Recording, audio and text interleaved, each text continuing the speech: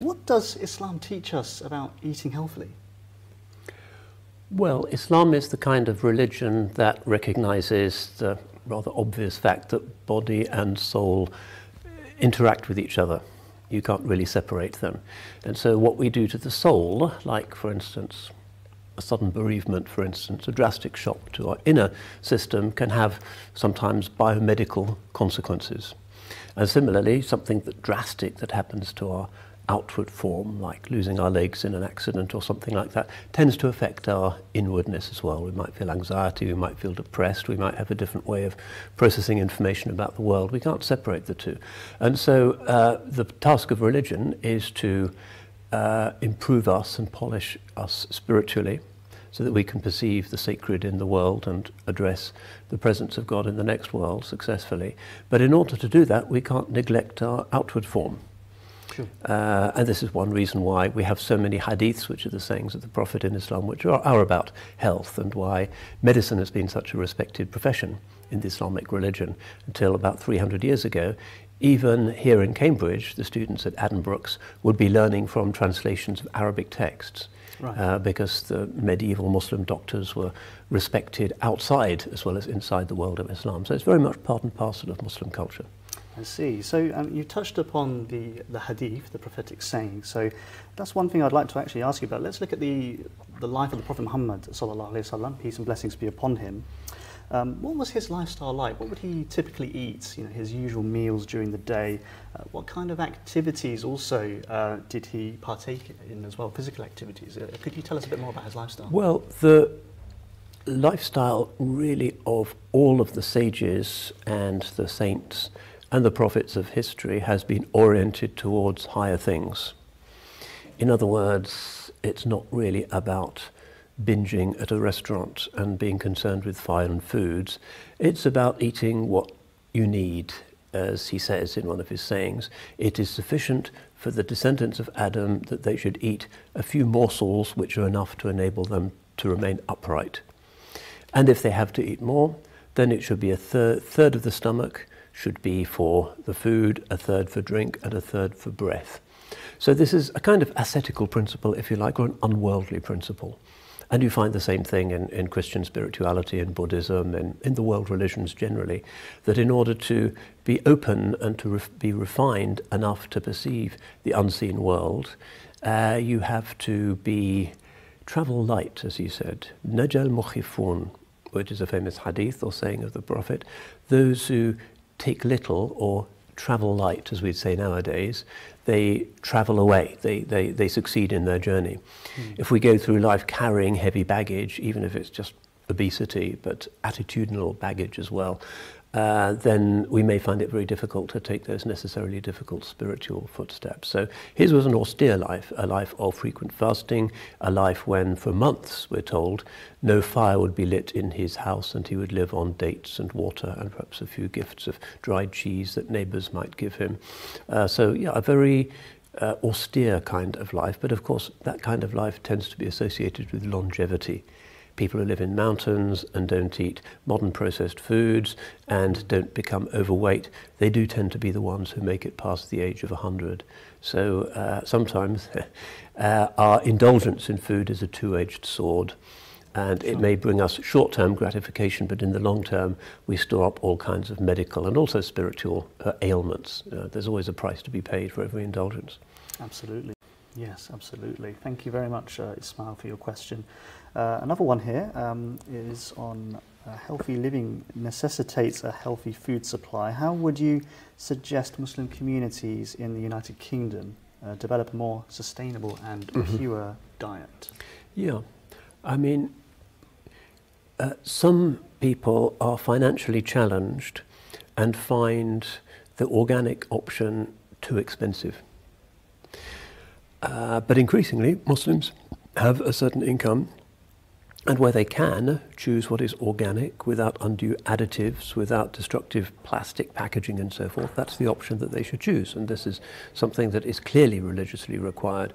And you do find that when people have switched from sort of artificially reared and chemically altered food, and they make the switch to something more natural, that within a few days they feel much better about themselves. Their sleep patterns are better, it's easier to get up at dawn for the Fajr prayer, they have more strength during the day, their concentration levels are better, their memory is improved. It really does make a big difference. So eat less, eat organic, be very careful about the halal, take plenty of exercise. These things can be accomplished quite cheaply. And also check out the suppliers of responsibly reared food. So we have a connection with Willowbrook Farm already in Oxfordshire, which is a kind of famous organic halal farm that's been on the BBC, and it's kind of sensational, and it's really a successful model. And a lot of Muslims go there from over the country if they're really concerned for this aspect of the religion, and they don't trust the supermarket stuff. But there's other organic halal farms in different parts of the country. There's one in Wales, one in Somerset, and increasingly I think this is an industry and a sector that people want to get into. Apart from anything else, if you design it correctly, it can be quite lucrative, because the market for sustainably raised and tayyib halal food is just constantly increasing.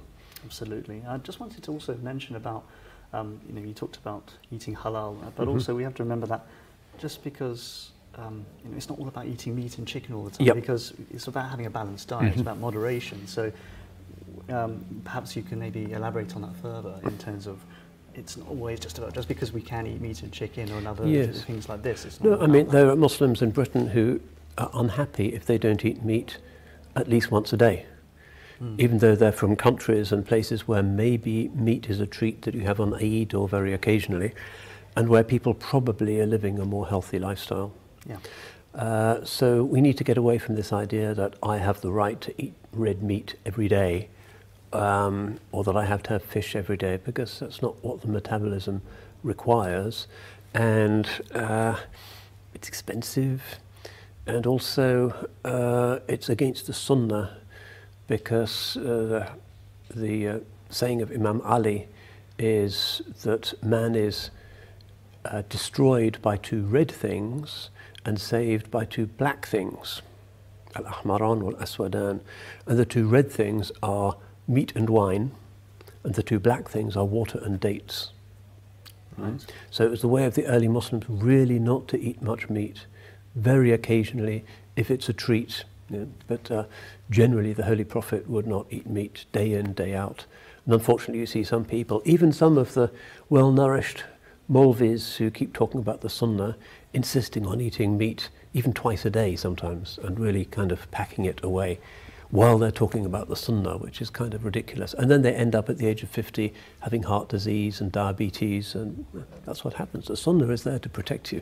It doesn't have any other purpose. Yes, of course. To us that's the perfect way of living. We try to follow the example of the Prophet Muhammad sallallahu alaihi wasallam. We've got another question here for you, Shaykh. What do you recommend for those that are disabled, who cannot venture out into nature and are tied to their beds? I feel that these people are often not accounted for. That's a question that we have here on YouTube. What would you respond to that? Well, nowadays you do have, if you really are bedridden and immobile, nature documentaries in glorious HD, and that's sometimes even better than walking around the park, because you can see the snow leopards and some of the wonders of the deep. It can be really quite impressive. When I was a child, it was kind of the early days of colour TV, and you had to struggle a little bit to see the wonders of nature. Now it's more amazing than ever. So that is certainly a form of spiritual nourishment. Also sound, I think, that listening to the types of traditional sound of inshad, Quranic recitation that are very traditional, seem to reconnect one to something primordial and to the natural world. And I think that also is a very important source of nourishment for the soul. And surrounding oneself, even if it's in one's bedroom, with beautiful things and as many natural things as possible, that's going to be nourishing for the soul. Absolutely, because I mean, in my experience since the pandemic started, one of the things that really helped me actually was when I would go to our local science park, and there's a nature reserve in the centre. And I used to go there quite regularly because I used to find it was so peaceful, and it actually made me kind of appreciate nature more than I ever used to. Maybe that's the case for many others as well. Well, the Quran is constantly urging us to consider God's signs in the way the heavens and the earth are created. And we're instructed to look at the clouds, to the mountains. It's the book of nature, really. And nowadays in our urban, brushed steel, high-tech environments, we're suffering from what some people call nature deficit disorder. And when we get back into nature, we feel calmer and chilled, particularly if it's virgin nature. You might have seen the article we have on this mosque's website about virgin nature, what the Quran says about it, and how healing it is to the human soul.